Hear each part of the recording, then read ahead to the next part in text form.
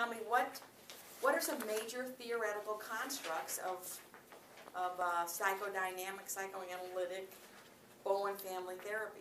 What's some of the basic premises? Working through the past. Good. Working in the past. Good. The unconscious. Yep. So the past is very important. Now, why is the past important? Just for the sake of exploring the past? Unresolved issues in the unconscious. Good. It's about making the unconscious conscious. All right? It's about that movement. So lots of insight. It's believed in this theory that insight alone will help people change, and that the more you can be intentional, conscious, especially in regards to relationships, the healthier your relationships can be, because according to this theory, to both theories, we're kind of at the involuntary menace of our unconscious. So if you can become more and more conscious, then it is, that unconscious doesn't control you. You have more choices, especially in regards to how you behave and relate to your relationships. Part of the unconscious is that each of us, growing up in our families, have suffered in some ways some traumatic injuries to our psyche or to our personalities. And this is very psychodynamic oriented, called object relations. And it's an attachment theory.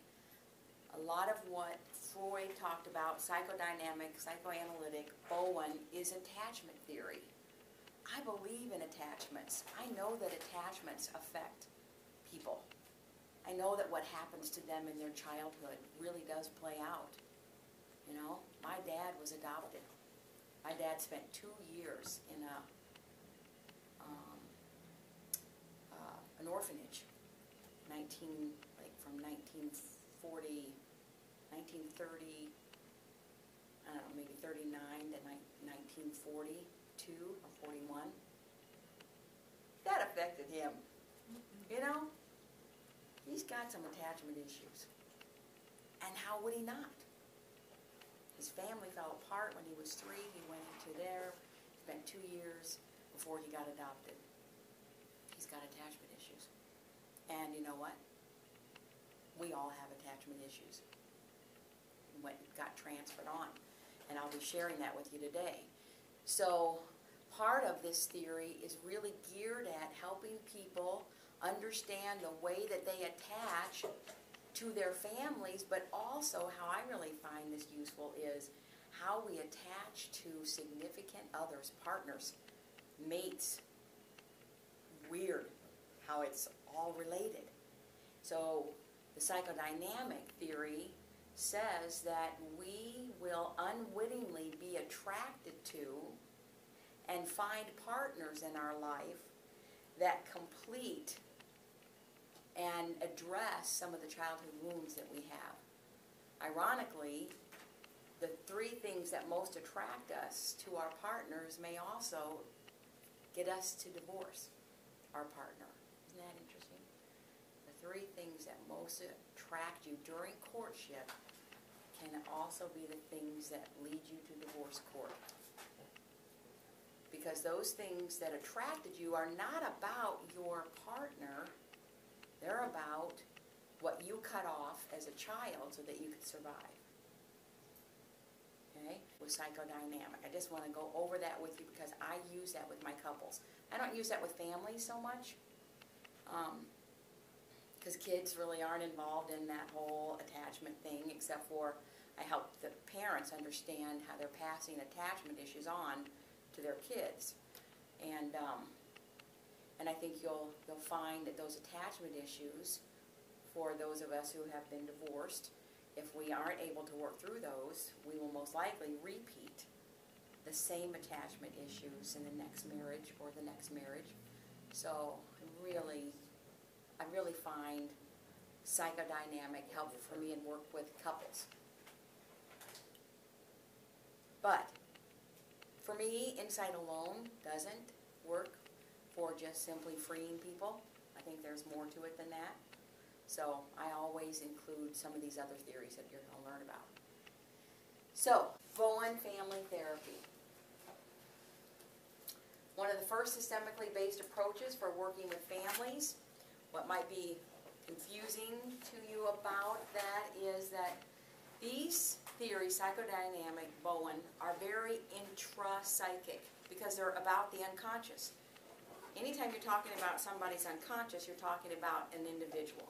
You're talking about the intra part of their being, which is linear, right?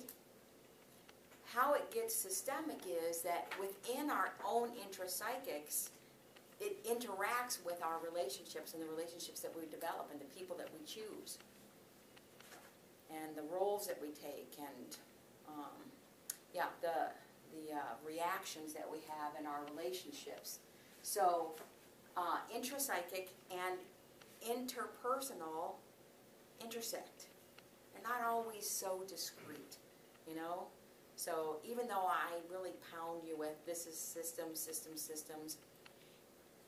individuals exist, systems exist, and they are not so separate, right? I mean, they're always interacting. So, often referred to as transgenerational family therapy due to historical emphasis. Well, so what that means is that patterns are passed on from generation to generation. We carry unresolved emotional reactivity to our parents, and we repeat them in our relational patterns, and we unwittingly choose. I mean, if this is what's so scary about falling in love. If you fall in love, the psychodynamic kind of approach, the object relation approach, really kind of points out that we are trying to resolve our unresolved childhood wounds. Kind of scary, isn't it, that people marry based on that kind of yeah. So we hope to help people get out of these repeated relational patterns by making them more conscious.